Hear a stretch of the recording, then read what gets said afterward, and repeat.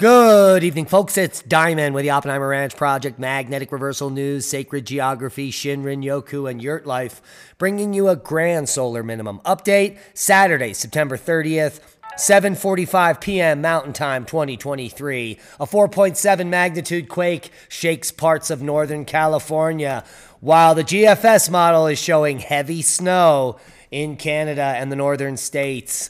Keep calm. It's boom time.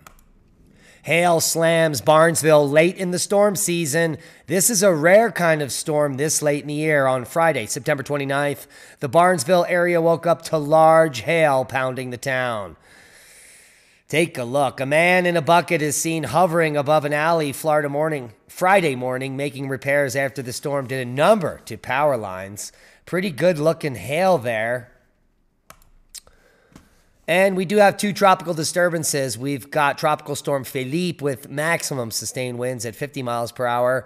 Tropical Storm Rina with maximum sustained winds at 45 miles per hour. And both of these systems are no threat to the U.S. They're going to hook around just to the east of Bermuda and head towards the Azores or potentially Europe, as a major hurricane. Felipe will enter the central Atlantic, and Rina is not looking so strong. Will enter the central Atlantic as a tropical depression.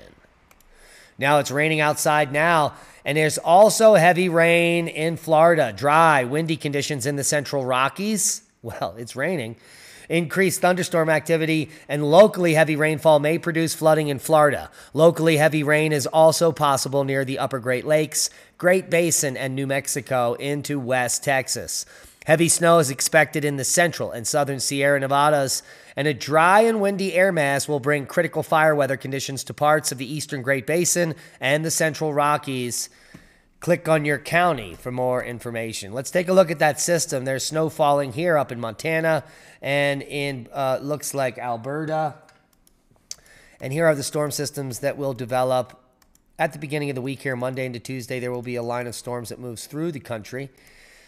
But the snow, let's track the snow. There will be some snow in the high elevations in the next 24 hours in Utah, Montana, Nevada, Idaho, the Sierras, and even down south here in the southern mountains. So the snow forecast is set to continue to increase, especially after the first week of October. So these models are far out, but showing heavy snow for the Northeast and and Canada.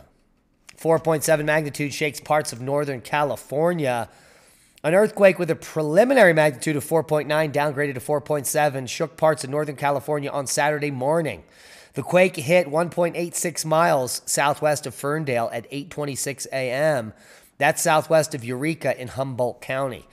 Pretty typical type of quake, normal activity for this region. Now here is that quake in question.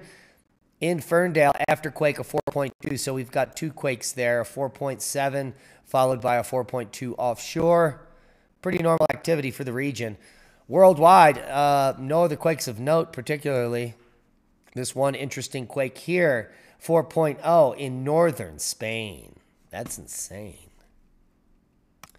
Worldwide volcano news update. We've got Fuego, Swanosima to 7,000, Mayon puffing today, as well as Sabancaya to 24,000, Nevado de Ruiz, Sangay likely puffing, Reventador to 14,000, Swanosima here to 7,000, Popo to 20,000, Tucono 7,000.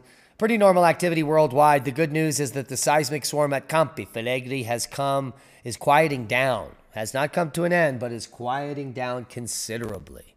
Space weather news outlook. Low-level sea flares all day. Nothing spectacular. Very tiny sunspots on the disk. No worries. 3-day geomagnetic forecast is all quiet across the sun. KP currently at 2. Who knew? Now you do. Oh my, we have an ad. Now, on to some space news. NASA's Perseverance rover caught an amazing capture of a dust devil swirling across the Martian surface, where there's supposed to be no atmosphere and no ability for, well, dust devils to exist. And yet they do.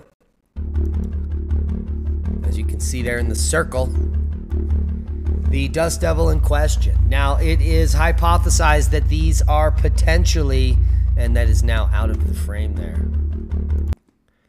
We can get this back in the frame here. Yeah, let's take it back here.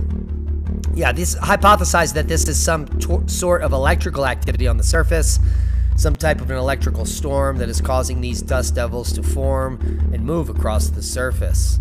Quite significant here, and an amazing capture from the Mars Perseverance rover. All the links will be below to everything we talk about, so please check them out. And there's that dust devil in question, moving across the surface of Mars. It's pretty amazing as it gets here over to the right,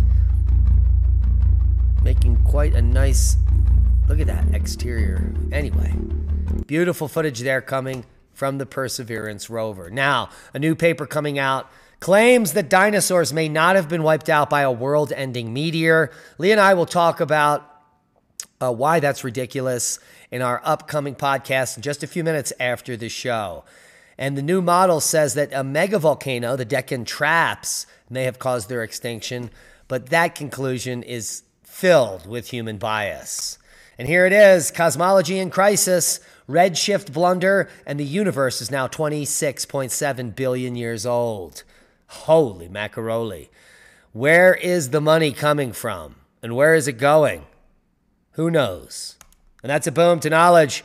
Please share this video as we are shadow banned and we need your help to grow. Become a Patreon, support the work we do, and tune in over at Magnetic Reversal News for 1 hour of power of the most enlightening scientific discussion you may have ever heard. And that is a boom. Be safe. We love you. We'll see you soon.